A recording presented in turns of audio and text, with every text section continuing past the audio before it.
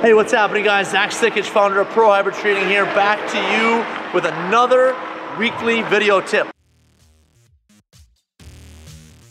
This week we're going to be talking about a foundation level skill. It's going to involve where my knee is in relationship to my foot. Let's take a look here.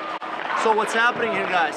What we want to see is my knee over the top of my toe right here. If I'm way inside like this, being on my ankles, and it's hurting my hips, it's hurting my knees. Now let's back up a little bit. Watch when I stride. Watch this knee right here. Stays right up on top of that toe. If I go backwards, right here, my knee stays right in line. Same thing other side.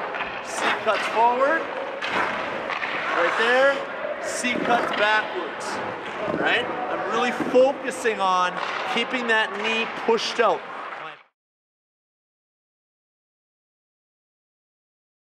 Sometimes our knees are caving into the inside, all right? That's called a valgus knee. What we need to work on is making sure our knee pushes out so the knee stays above the toe. So if you're in a wide stance like this, my knee is just barely inside my toe. We can't allow that knee to cave in. All right, so when I'm doing this drill, back up a little bit, George, please. I need to be aware that this knee is gonna push out. I'm doing a left foot C-cut without letting my right knee cave in. All right, so I'm here. I'm keeping that knee out. If I'm going backwards, same thing. Keep that knee out. Really being intentional with not allowing that knee to break down like that.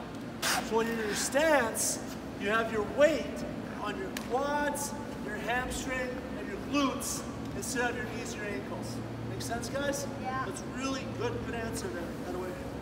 Let's really work on that knee pushing out, okay?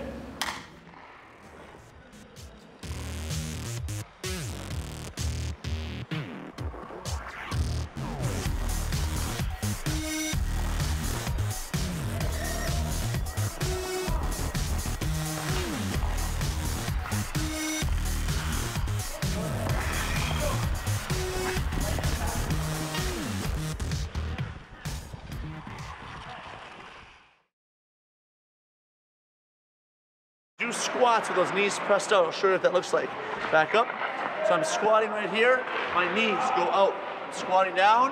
My knees are out. I'm working on keeping my knees out and my feet gathered. So there you have it, guys. Tip of the week. Spreading those knees, gathering the feet, staying up on top of that glide edge. Allows you to move left, allows you to move right. Let's check out some of these videos of our guys working on these drills.